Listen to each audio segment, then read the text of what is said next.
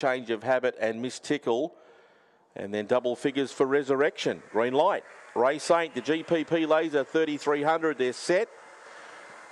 And away. Firing out was Oh Mary and lands in front. Out deep 9-9 trying to get across, and pushing through was Change of Habit.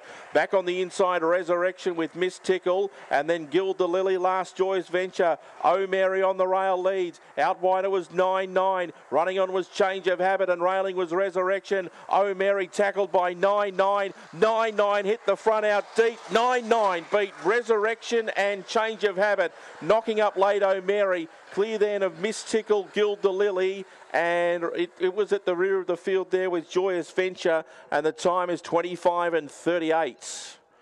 Number 8, 9-9 over the top, had clear running down the outside and has been too strong. Resurrection railing through has grabbed second. Change of Habit gets third, and